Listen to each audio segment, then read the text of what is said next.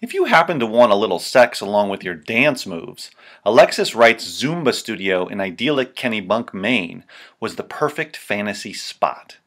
For an 18-month stretch, Wright and her business partner, 57-year-old insurance agent Mark Strong, ran a lucrative prostitution ring out of her booming Zumba space. Wright's studio brought a whole new meaning to extreme fitness. Collecting $150,000 tax-free and building up a clientele of 150 people, including a firefighter, former mayor, a high school hockey coach, and of course, a minister, proved too difficult to hide from authorities, who crashed the party on Valentine's Day 2012. Confiscated videos showed that Wright and Strong were not only maintaining meticulous records of all the transactions, but also videotaping the sex sessions without the men's consent.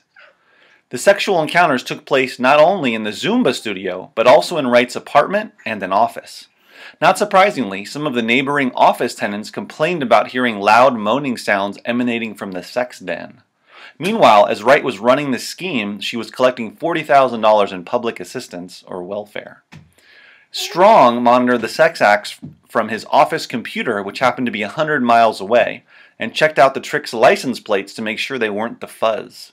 Turns out he's not the best security chief, while keeping a gigantic secret from his wife and 2 kids. Wright decided to forego her right to a trial, knowing that she didn't have a chance in light of the mountain of evidence against her. Wright now faces 10 months in jail for a variety of misdemeanors, including prostitution, conspiracy, tax evasion, and theft by deception, but also has to pay nearly $60,000 in restitution. Strong was sentenced to only 20 days in jail.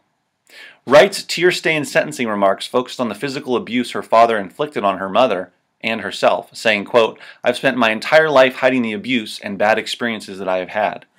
And in regards to her year-and-a-half-long helming of the prostitution ring, quote, "Those actions were not taken because I wanted to do it. I did not feel like I was in a position to choose." Wright met Strong nearly 8 years ago when she was an exotic dancer.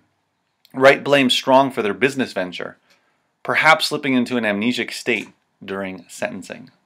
Regardless, the many Maine men of the cloth, politicians, and other Johns will likely miss the apparently popular and requisite service.